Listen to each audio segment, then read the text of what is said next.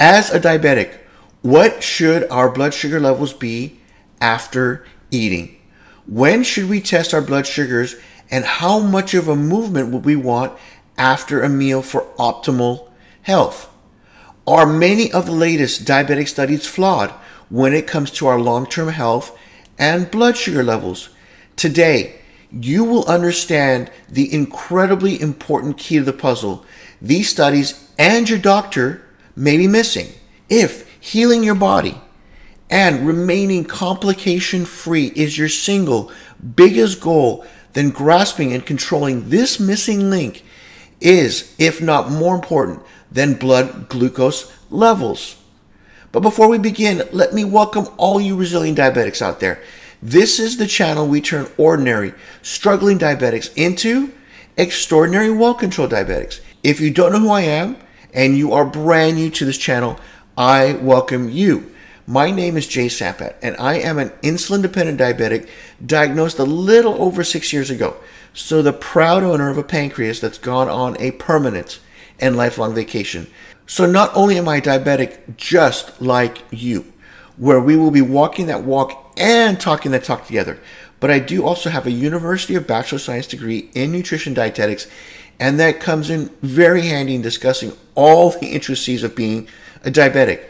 My goal is to put 4 years of chemistry, organic chemistry, biochemistry, and human physiology into a 10-minute or so presentation so that you know how your diabetic body works better than, dare I say, your doctor?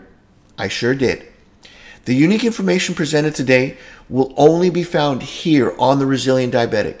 New, life-changing episodes are generally released weekly. So if you want to learn more and you want to be notified by YouTube that a new video has been published, then the only way to do that is to first hit that subscribe button, followed by the gray notification bell. Then choose turn on all notifications. And of course, if you liked and you enjoyed what you saw and heard today, please hit that like button. The leading cause of kidney failure and blindness is now due to the explosion of diabetes. The sheer number of new kidney dialysis centers popping up across the country to service both non-compliant and, just importantly, misinformed diabetics is absolutely mind-blowing and disheartening. I hate to say this, but it's only going to get worse. What is hard for many to fathom, that there are many patients who've completely lost their eyesight and kidneys within 2 years of diagnosis because they simply did not respond and or care until it was too late. What is one of the first hardened rules there is in diabetes? What is done, and there's no going back. Diabetes is a unique disease, and I've said this before. Being diagnosed as a diabetic can be a blessing in disguise. What? You may be asking yourself. What do I mean by that? Unlike other diseases where you have no control over death, further complications, and related diseases, thus a whole lot of suffering, our bodies, once diagnosed, have essentially shown us our cards in life. No other diseases allows for this. It is communicating back to us we can either live a full, long, healthy life or begin this downward spiral of extreme health issues. Everyone else will be caught off guard. But you see, your body wants to live, and it sends you direct signs of what it wants and what is directly killing it. It has given you a crossroads or a choice. Take it or leave it, point blank. So what is it saying? Our bodies, as designed, cannot consume all these carbohydrates, both good and bad, at a rate our modern society does. So cut it back, and most importantly, take charge. And if you do take charge and you understand some physiological basics, you can and you will outlive your peers with no remarkable damage if caught early. Now, this is one of the important components every diabetic should know first, because this is where the first piece of the puzzle comes in. What are the normal blood sugar ranges for those without diabetes? Fasting blood sugars in the morning before eating are between 70 to 90 milligrams a deciliter. 1 hour after a meal, it's generally between 90 to 130 milligrams a deciliter. 5 or more hours after eating, it is back to that baseline of 70 to 90 milligrams a deciliter. Let me repeat this because this is so critical. 5 or more hours after eating, it is back to that baseline of 70 to 90 milligrams a deciliter.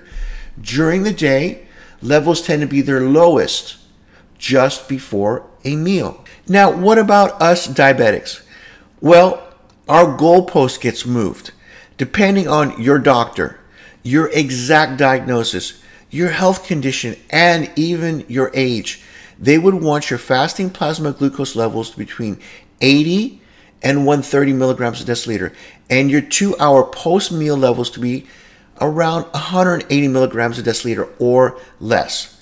Type 1 or type 1 point diabetics such as myself that are insulin dependent generally have a higher threshold due to the fear of hypoglycemia.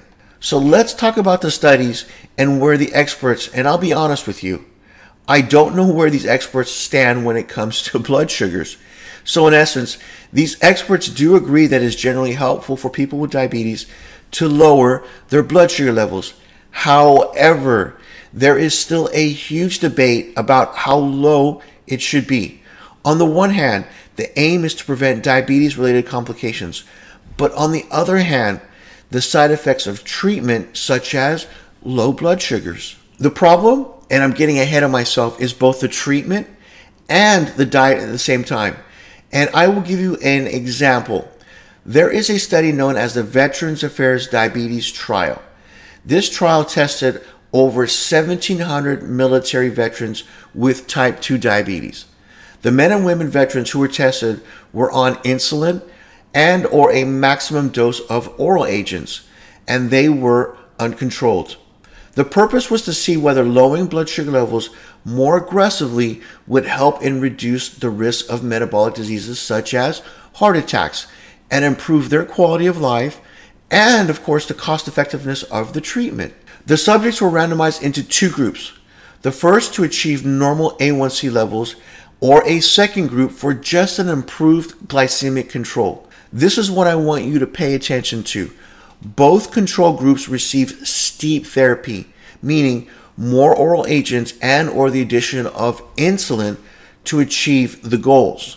The initial results, which were previously published after 10 years of follow-up, showed that tight blood sugar control reduced the risk of heart events by 17%.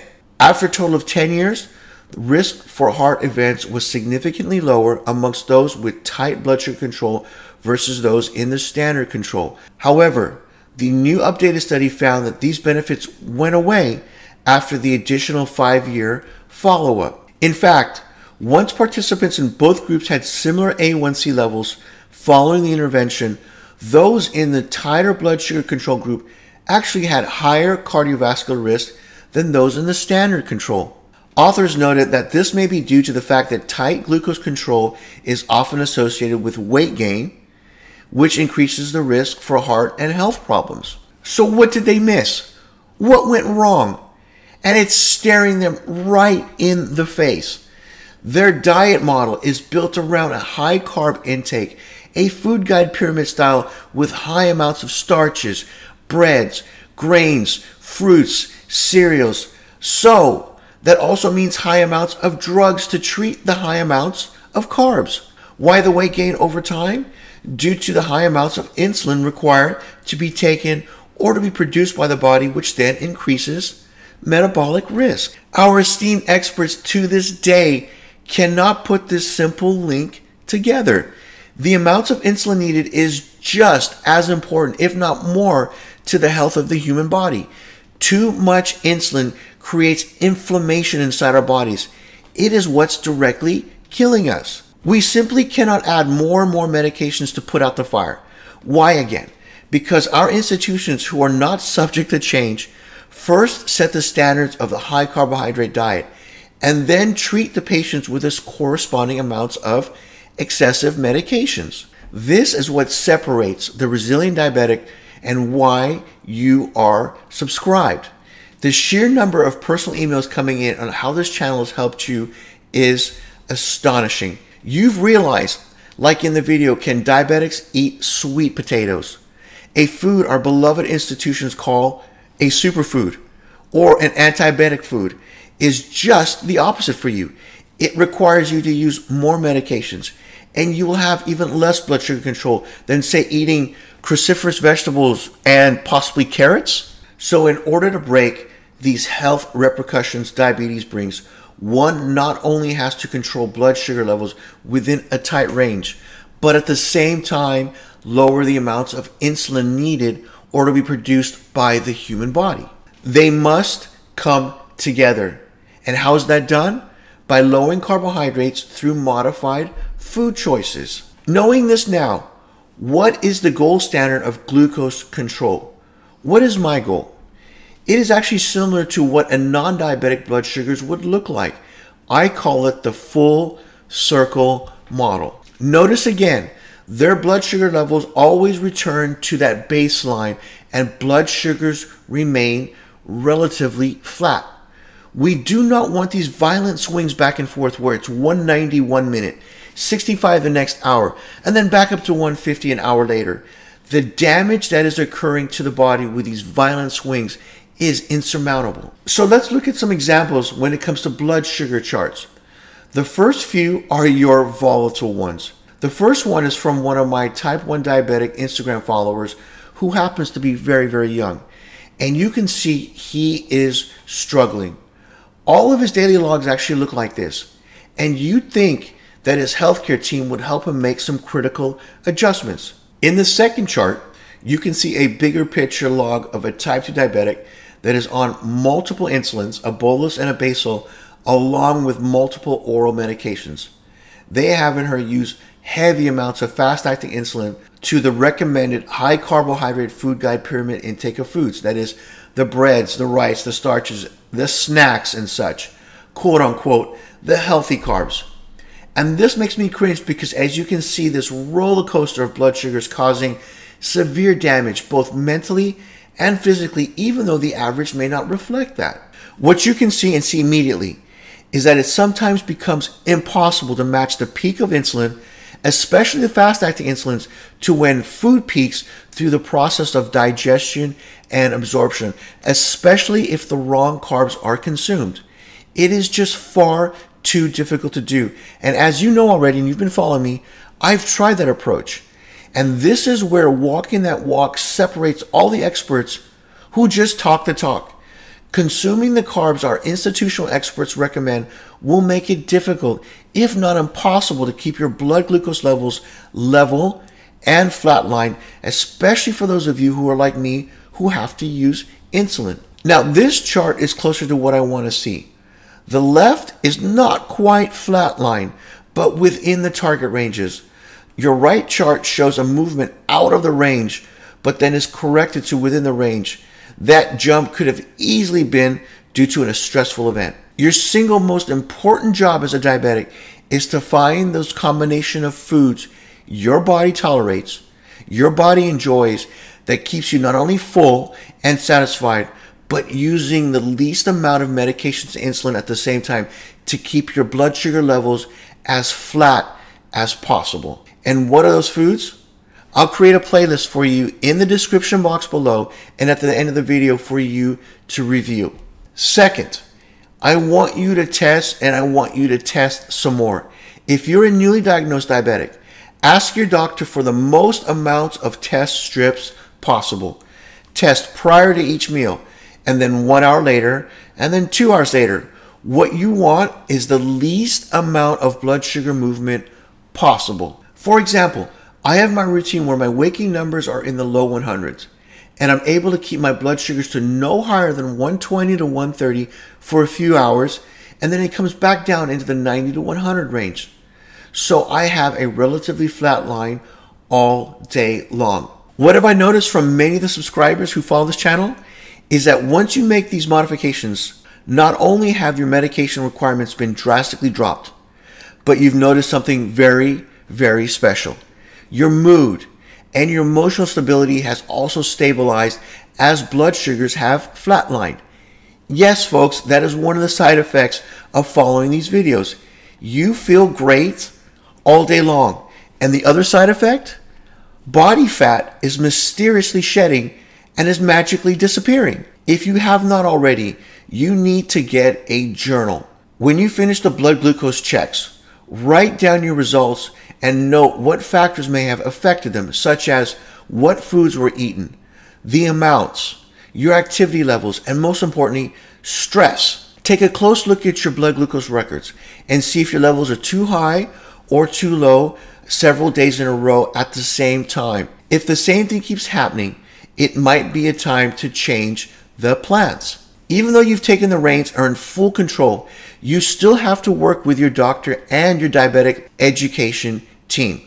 As you modify your diet and your lifestyle, your medications will have to be adjusted.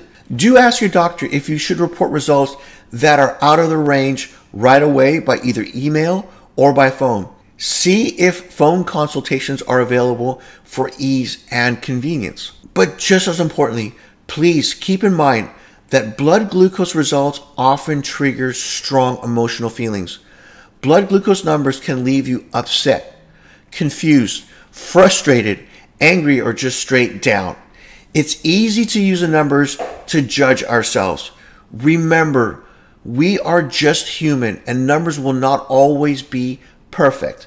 Perfection in diabetes is not always possible.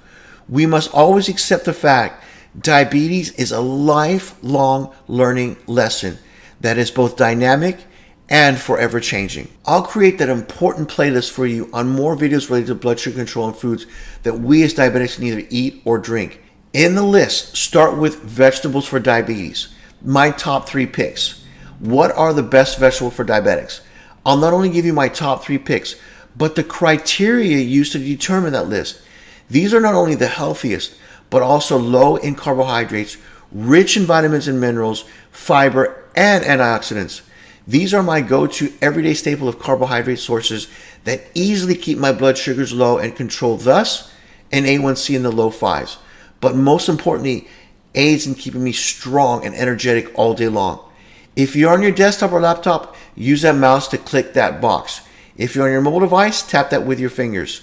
The first is the link to subscribe to this important channel. The second, the link to all important playlists. So have a great and productive day, and we'll see you soon with another new episode, which I've said are always released weekly. Bye for now.